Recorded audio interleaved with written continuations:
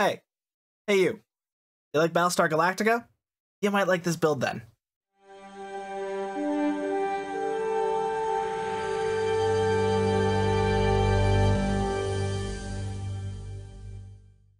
So for the Ahwahnee command carrier, I've done something that I've been wanting to do for quite a while now, and I'm glad I waited until now to do it because not only has the new advanced hangar bay consoles made this a lot easier, but the console and the Type 7 shuttle pets that come with the Ahwahnee have made that even easier than just the advanced consoles. So what I've done with the Ahwahnee command carrier is try to make it into a sort of fighter support build, meaning the focus of this build is designed to deal damage with the hangar pets rather than dealing damage with the ship itself. The ship will still be dealing some of its own damage as well, but the theme here is the pets, so they're going to be the primary focus of the build. Now, it wasn't until I got most of the way through putting this thing together until I realized that I had kind of stumbled into making a Battlestar Galactica themed build. Think of the Valkyrie Squadron in the first hangar bay as the Vipers, which are going to be dealing a great deal of damage for the build. The Type 7 shuttles are the Raptors, which are there for supporting the fighters and the mothership, as well as dealing some damage on their own. And then the Ahwahnee here will be taking the place of the Battlestar, which will be laying down a lot of fire at will for the sake of providing cover fire for the fighters, as well as, doing other stuff to engage enemy starships. This build is actually going to take a few elements from that random TFO build that I used on the Legendary Akira a while back. In particular, a number of the support and healing elements that I used on that build. And I've already said that we're going to be using fire at will on this build, so obviously we're going to be starting with a number of beam arrays, because with a 3-3 build, we're going to be using this as a sort of broadside fire at will build. I used phaser on this build, largely because I am using the Hydra's console, which does deal phaser damage, and thus is buffed by phaser console buffs. So just for that, I would recommend phaser, but don't feel like you have to stick to that. I used agony phasers just because they're what I have on hand on this character, but really pulse phasers probably would have been a better option. Their proc not only buffs your own damage resistance, but also lowers enemy damage resistance, so they would actually help your fighters do a bit more damage. And I also threw in the Terran Task Force Phaser Beam just for the sheer power of this beam, and the Trilithium Omni for that chance to buff my haste. And then we've got a wide-angle torpedo here because technically this is also a broadside build, so having a wide-angle torpedo will make that easier to fire off. The wide-angle quantum torpedo is usually your best option for a wide-angle torpedo, but you could also go with the prolonged engagement photon torpedo if you prefer. In the core set, it's actually the same as what I used on the Legendary Akira build. A protomatter deflector from the Fleet Colony for buffs to crit chance and crit severity. Though honestly, thinking on it now, those buffs to crit chance and crit severity really aren't going to be that important because they're only going to be buffing your weapons, not your fighters, so really you could have gone with the Discovery deflector to get the 3-piece for that for Mycelia Lightning. Because I'm already using the Discovery Warp Core and Shield just for the sake of getting the 2-piece for the extra hull regeneration. So yeah, that's an option to you. If you'd rather have the crit chance and severity, go with this, or if you'd rather have Mycelia Lightning, go with the Discovery Deflector. Either way though, I would definitely recommend using the prevailing Innervated Impulse engine from the competitive reputation because this is going to be a rather slow build. And that's going to be because my power settings are a little bit different than normal. I still have the weapon system maxed out for power, but I've got everything else dumped into auxiliary. And that's because the higher your auxiliary power is, the lower the cooldowns on your hangar bays will be. So because this is a very fighter-focused build, you want to keep those cooldowns as low as possible. So I'm sacrificing my engine power for that, which is why you're very likely going to want the competitive engine, and whatever other speed buffs you can get your hands on. The devices are my usual allotment for an energy weapon build, so energy amplifier, reactive armor catalyst, deuterium surplus, Kobayashi Maru transponder. I went with subspace field modulator this time for the extra damage resistance, just make sure you don't use it on anything that deals proton damage, and the flagship distress frequency transponder. Now, there actually is one other device that actually would have been a really good idea to mix into this build just for the sake of fitting the theme. In the Romulan Mystery Story arc, there is an episode called The Vault, and this episode rewards a device called Scorpion Fighters. Activating this device will launch 3 Scorpion Fighters that will fight alongside you. They're very weak, they do next to no damage, but at the same time, it's 3 additional pets that you wouldn't normally have. And with this thing upgraded to T6X2, I'm not exactly hurting for device slots, having 6 of them. So really, I probably should have included this device on the build, but the reason I didn't go get it is because, 1, I don't like the fact that it's a consumable device. You only get about 50 uses of it, and then it's just gone. You gotta replay the episode and get another one. And that's kind of the part I don't like, because the episode this is rewarded from is The Vault, which is one of my least favorite episodes in the entire game because you have to fly a shuttle through the entire thing, and I hate shuttles. So yeah, if you want to play through the Vault again, by all means go for it and get that Scorpion device, but I'm not doing it. Okay, now the consoles are where we really get into the fighter support stuff. Now, despite being a normal science carrier, the Ahwahnee has the unique distinction of having 5 engineering console slots, which is normally something you only see on cruisers. So you're going to be able to put a good amount of the Hangarcraft power transmission consoles onto the ship. This is one reason why I'm glad I waited so long to do this build, because I've been wanting to do this for a while, and originally I was wanting to do it on the Seneca, but the Seneca only has 3 engineering slots. So with the Ahwahnee's 5, I'm able to get 2 extra hangar bay consoles on here. Now, you've probably noticed in the consoles, I've got a pair of protomatter matrix infusers in here instead of more of the hangar bay consoles. In my testing, I found the extra healing to be really helpful for maintaining survivability, so I really wanted to have a total of 3 on here, but if you're less concerned with survival and you wanted to just go full hog with the pets, then you could easily swap these 2 out for more hangar bay consoles. Now, these hangar bay consoles are advanced engineering consoles, which means they are a lot like the isomagnetic consoles. By which I mean the only way to get them is by grinding elite TFOs and then crafting the consoles yourself or buying them on the exchange. Fortunately, since the introduction of random elite level TFOs, grinding out the advanced consoles is much easier than it used to be. Because by completing a random elite level TFO, you get your choice of any component for one of these consoles. Now, for the rest of the universal consoles, again, these are all here purely for the sake of benefiting the fighters. First is Swarmer Matrix, which is from the Infinity lockboxes, but it's not attached to any ship, so you can just get it on its own from the exchange. Its clickability doesn't deal much damage, it just sends out a bunch of Swarmer drones to collide with enemy ships, dealing some physical damage. It's not a lot, but it's more here for the passives, giving plus 30% turn speed, flight speed, and damage to your hangar pets and targetable torpedoes. Then we've got the console from the Hydra, which weirdly enough gives the same passive as Swarmer Matrix, so that's another plus 30% to turn speed, flight speed, and damage for your hangar pets. But this one's more here for the clickability, which teleports a bunch of your pets right next to you, and they unleash a bunch of phaser damage to a bunch of random targets around you. This is why I stuck with phaser for the weapons, because this also deals phaser damage, so those are going to synergize really well because they're both going to be buffed by phaser. High energy communication network off of the support carriers. This one is more for adding survivability to the actual fighters. Activating it will give plus 100 to accuracy rating, defense rating, and plus 20% to shield resistance, and any foes caught within its radius will get a damage resistance debuff, which is nice. Additionally, activating this console will also give a plus 1 rank up to all active hangar pets. This is really nice because you want to get your hangar pets to rank up as quickly as possible, because the higher they're ranked, the more damage and the more survivability that they will have. Sensor suspension burst off the Jarok Alliance carrier.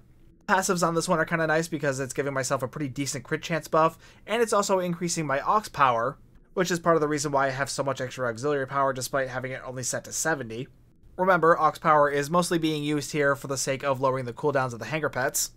But this console is also good for that too, because activating it will actually reset the recharge on the hangar base, so you're going to be able to get your fighters that much quicker when you activate this. Additionally, activating it will also give a 30% buff to the crit chance to your hangar pets for 20 seconds. And then we've got the new console, Fleet Power Network Array, which comes off of the Ahwahnee itself.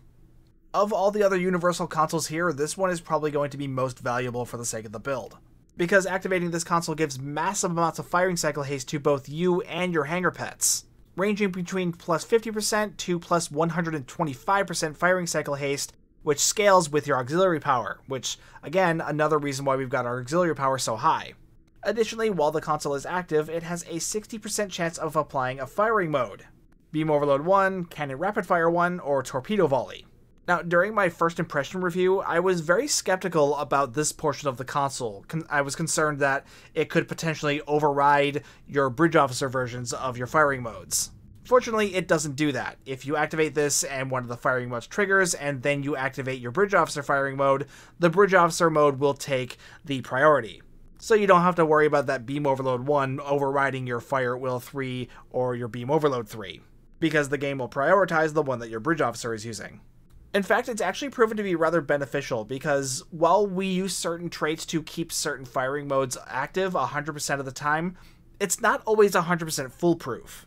Sometimes your timing is off, or sometimes the server lags and your ability just completely misfires. But when something like that happens, the extra firing mode from this console actually proves to be rather beneficial, because that way you actually have some sort of firing mode going out while you're waiting for your bridge officer ability to come off of cooldown.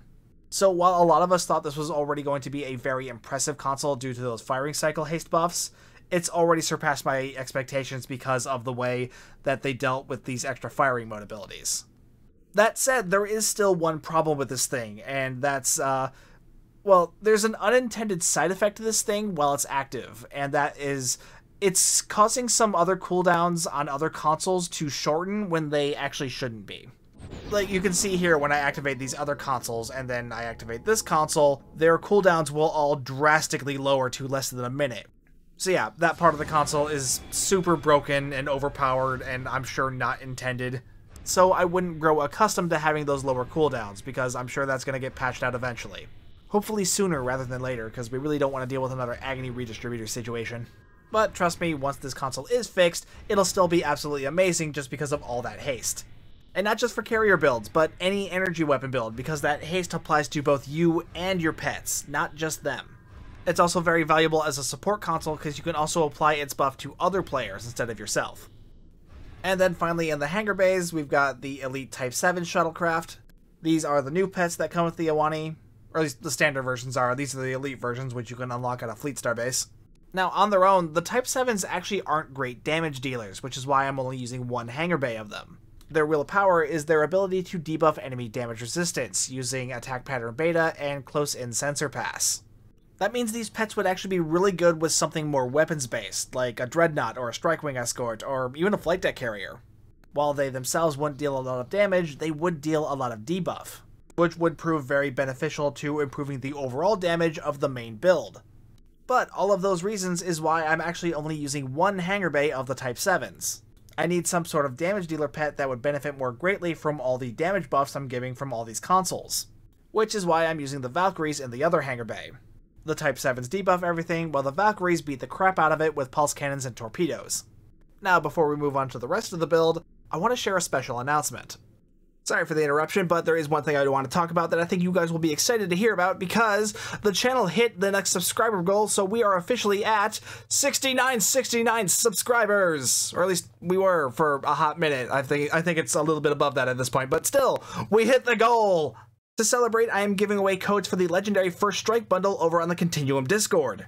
I've got 3 codes for each platform, so 3 for PC, 3 for PlayStation, and 3 for Xbox.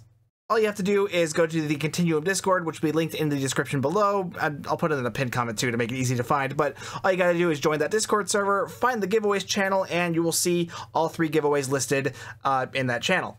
Then you just have to hit the little party horn button and you will be entered the win. The raffle will be live for 1 week, and then the Discord bot will pick 3 random winners for each giveaway.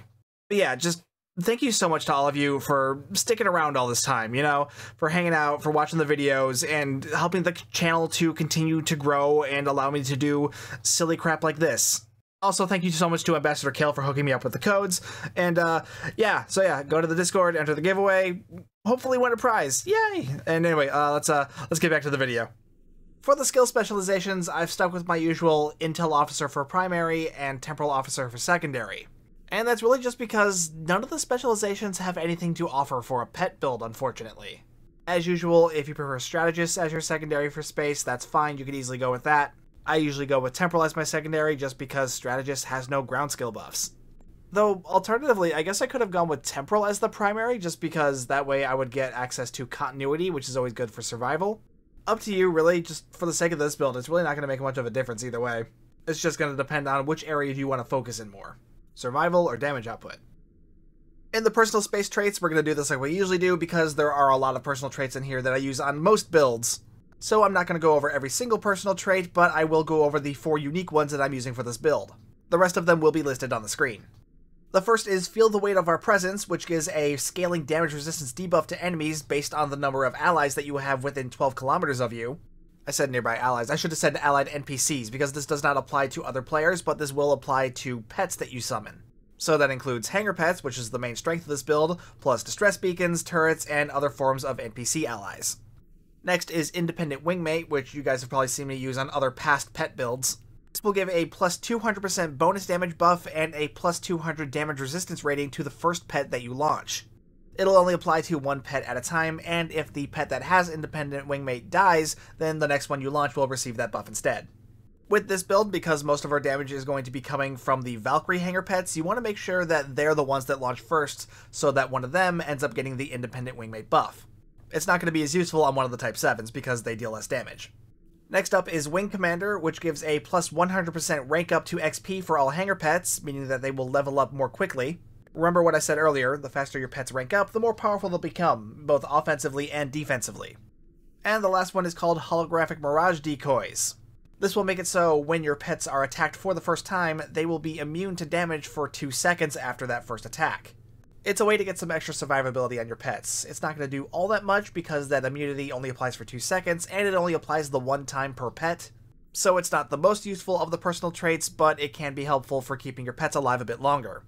That said, I would say this is also the most expendable of the personal traits, so if you want to swap in something better, then feel free to do so. Moving on to the starship traits, first we are using Entwined Tactical Matrices off of the Gagarin Miracle Worker Battlecruiser.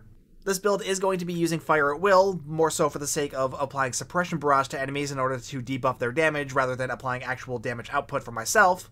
But either way, with Fire at Will, obviously you're going to want to have ETM here as well. And then a couple traits to buff my Firing Cycle Haste, Emergency Weapon Cycle off of the Arbiter, and Calm Before the Storm off the Cardassian Intel Flight Deck Carrier. And then the rest of these traits are more here for the carrier-specific stuff.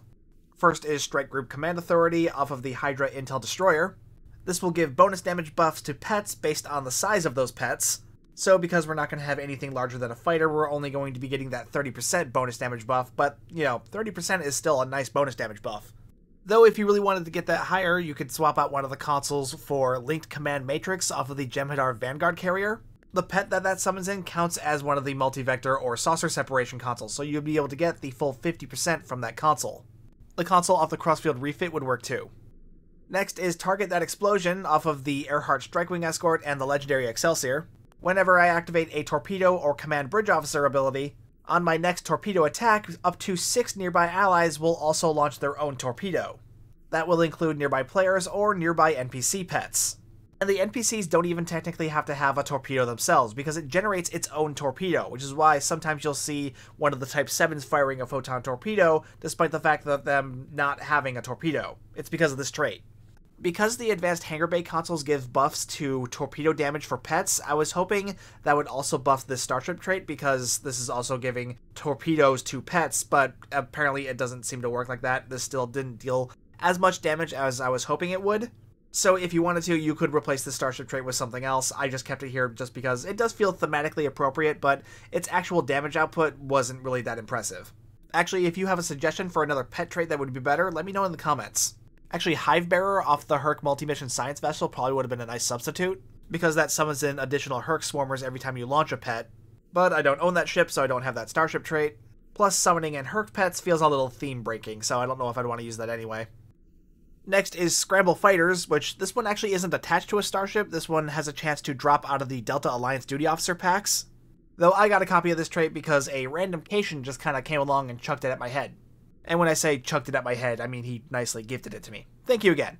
What this does is every time you launch a pet, your other pets will gain certain buffs.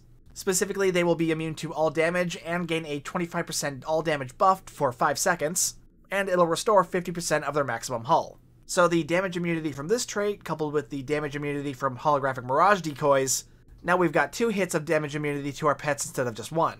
Plus the starship trait has a built-in heal for your pets, which is even nicer. I do, however, wish the damage buff was a bit better on this trait. For a damage buff, 5 seconds really isn't a long time, and that 25% is only Cat 1, so it's not going to be a huge buff for your pets. So I wish they either would have extended the duration of the damage buff, or just made it bonus damage and keep it at 5 seconds. But what can you do? At the very least, it is still nice for keeping your pets alive. And the last trait is Superior Area Denial, which, again, this is another one I'm sure you guys have seen plenty of times before on the channel.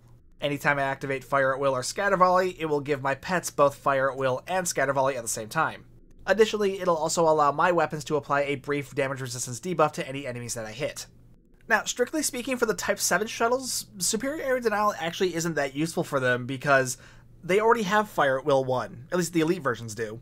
So if you are running with 2 hangar bays of Type 7s, then you probably don't need to worry about Superior Area Denial, unless you really want that extra damage resistance debuff for your own weapons. But in this case, we are keeping Superior Area Denial for that debuff, and also for the sake of buffing the Valkyrie pets. Because with this trait, we're able to give them Cannon Scatter Volley every time I activate Fire at Will. Moving on to the Bridge Officer seating, you can probably already notice that it's pretty atypical for what I usually do on Bridge Officers. largely because of how low level the tactical seating abilities are. Normally I would say only running Fire at Will 1 is crazy, but for the sake of this build, it really just kind of works because most of our damage is coming from the pets, not from our actual weapons.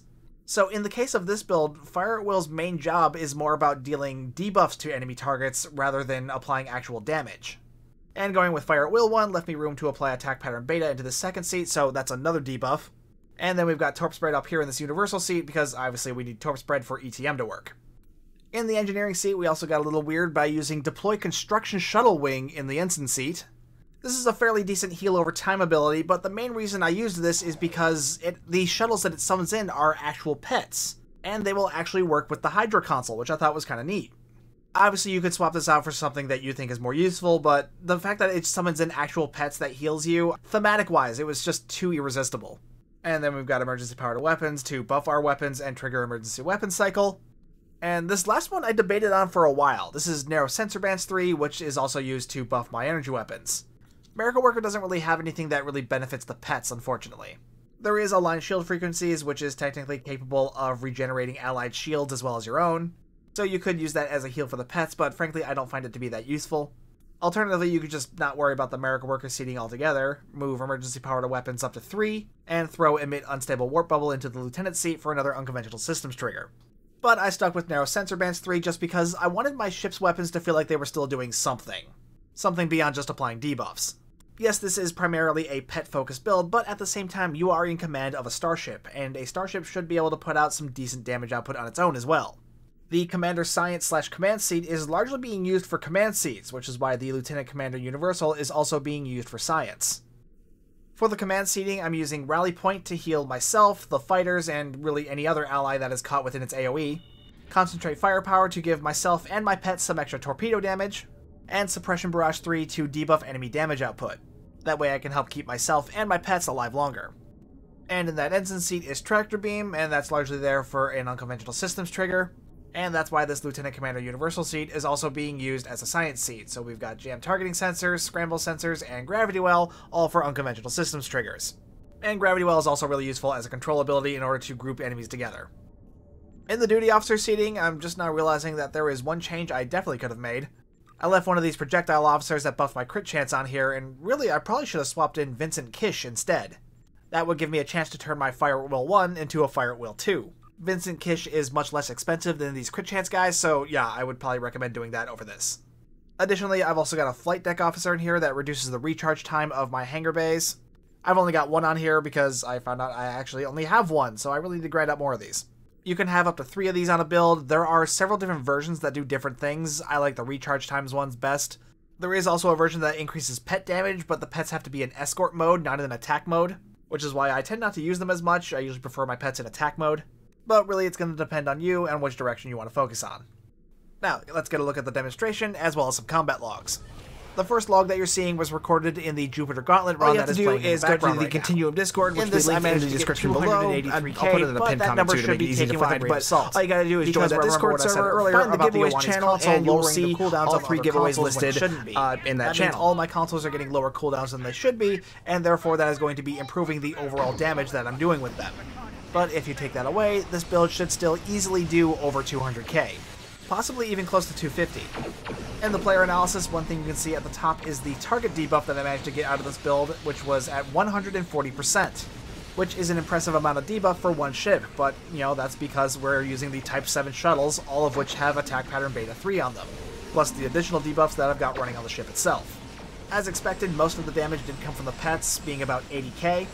The Valkyries did nearly 42k of that pet damage, whereas the Type 7s did nearly 29k. Which actually isn't as big of a split as I expected. I thought the Valkyries would far exceed the damage output of the Type 7s. Which means that the Type 7s are still doing a decent job of standing up on their own. Fire at Will 1 also did a decent job on its own, doing 61k, and that's not including the Terran Task Force Beam Array and the Trilithium, which did 27 and 17k, respectively. Target That Explosion only did 4k. Yeah, that's pretty disappointment. Like, I got more damage out of Entropic Rider than that.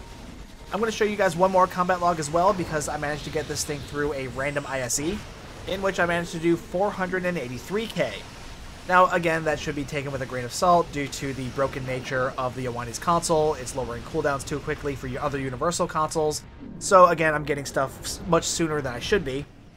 But it is still quite impressive, and I think once they do manage to fix that console, this thing should still be doing around 400k. Assuming that you're under the same conditions as well, because it's a random ISE. There's no guarantee on what the other players are going to be bringing in. But looking at this combat log, the pets ended up doing way better, but that's kind of to be expected. Infected has a much different setup than Jupiter Gauntlet, so there's a lot less downtime between waves. It's much quicker, things are a lot less clustered together, but yeah, it is still impressive to see. There wasn't much different in the Type 7's damage, only going up to 31k, but the Valkyries did 87k in this run. Again, likely just the virtue of everything being more closely clustered together to take better advantage of all the torp spreads and these cannon scatter volley that the Valkyries will get.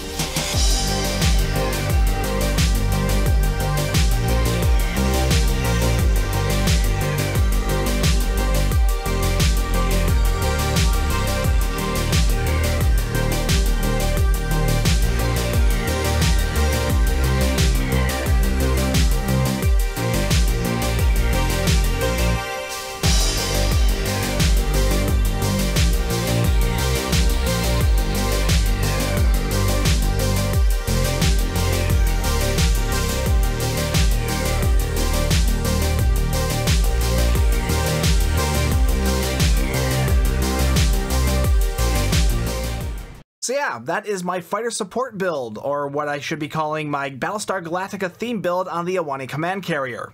I was really happy with how this build turned out, just because this is a playstyle I really wanted to see develop in Star Trek Online for a long time, but it's only been until recently that it's actually viable in most forms of the game.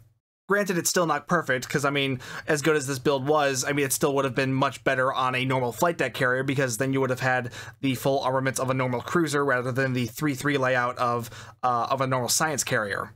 I'm still hoping science carriers get some sort of pet-related buff to be able to set them apart not just from science ships, but also from flight deck carriers, because they need something to give them their own identity, because with the existence of flight deck carriers and normal carriers, you know, what's the point of a normal carrier when flight deck carriers exist? But they keep insisting on putting out normal carriers. So normal carriers need something else, you know, and that's why I think some sort of innate damage buff to pets would be the best option to go. Because otherwise people are just going to keep shouting, give science carriers a secondary deflector. And no, that's not the answer, because then that just turns them all into science ships. Anyway, let me know what you thought of the build down below, and while you're down there, be sure to like and subscribe and hit that bell for notifications. If you'd like to further support the channel, you can hit that join button to become a member, or if you're shopping on the Epic Game Store, be sure to use my content creator code STU1701. It doesn't cost you anything extra, but it does help me out, and I do appreciate that. That is content creator code STU1701. I also have a discount code on real merch if you're ever shopping for any Star Trek models from the Eagle Moss collection. I have an affiliate link with Real Merch, which is down in the video's description, or if you're ever just checking out from there, you can use the discount code from there, which is STU1701. Again, it helps me out, and I do appreciate it. But either way, though, thank you so much for watching. My name's Stu, and I will see you guys next time.